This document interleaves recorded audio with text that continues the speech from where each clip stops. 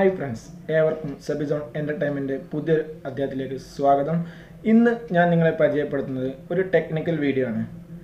നമ്മളെല്ലാവരും mobile phone ഉപയോഗിക്കുന്നവരാണ്. ആ മൊബൈൽ ഫോൺ ചാർജ് തീർന്നു കഴിഞ്ഞാൽ നമുക്ക് കറണ്ട് ഇല്ലാത്ത ടൈമിൽ എങ്ങനെ നമുക്ക് മെഴുകുതിരിയിൽ നിന്നും അത് ചാർജ് ചെയ്യാം എന്നാണ്. അപ്പോൾ നിങ്ങൾ ആദ്യമായിട്ടാണ് എൻ്റെ ചാനൽ കാണുന്നത്, തീർച്ചയായിട്ടും സബ്സ്ക്രൈബ് ചെയ്യുക. തൊട്ടടുത്ത ബെല്ലൈക്കൺ കൂടി എനേബിൾ ചെയ്താൽ ഞാൻ ചെയ്യുന്ന പുതുപുത്തൻ വീഡിയോസൊക്കെ നിങ്ങൾക്ക് മൊബൈലിൽ നോട്ടിഫിക്കേഷൻ ലഭിക്കും. അപ്പോൾ നിങ്ങൾ ശ്രദ്ധിക്കണം, ഈ ഒരു വീഡിയോ നിങ്ങൾ അവസാനം വരെ കാണണം, എന്നാൽ മാത്രമേ നിങ്ങൾക്ക് ഇത് ഞാനെങ്ങനെ ചെയ്യുന്നതെന്ന് മനസ്സിലാവുകയുള്ളൂ.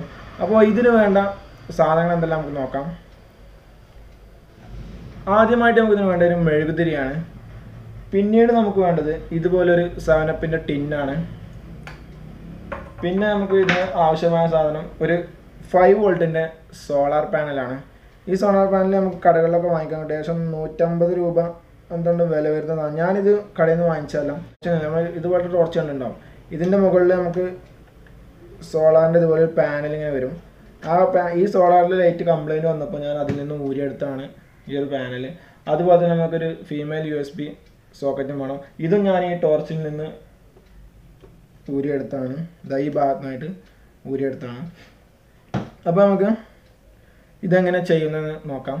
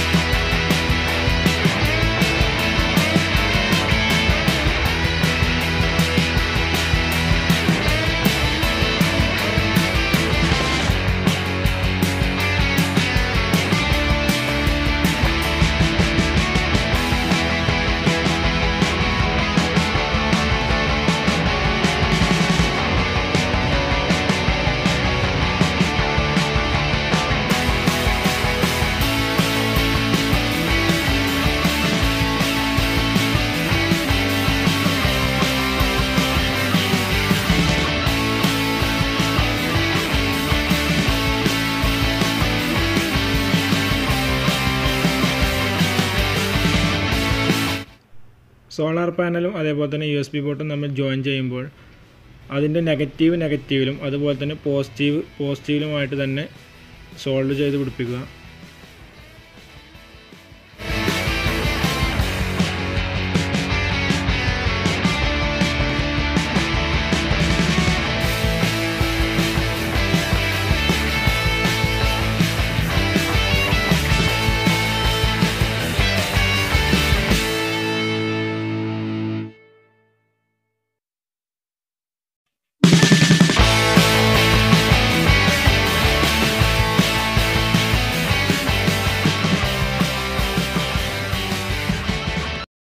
അപ്പോൾ ഏതൊരാൾക്കും വീട്ടിലിരുന്ന് തന്നെ വളരെ സിമ്പിളായിട്ട് ചെയ്യാവുന്ന ഒരു വീഡിയോ ആണ് ഞാൻ ഇന്ന് നിങ്ങൾക്ക് പകർന്നു തന്നത്.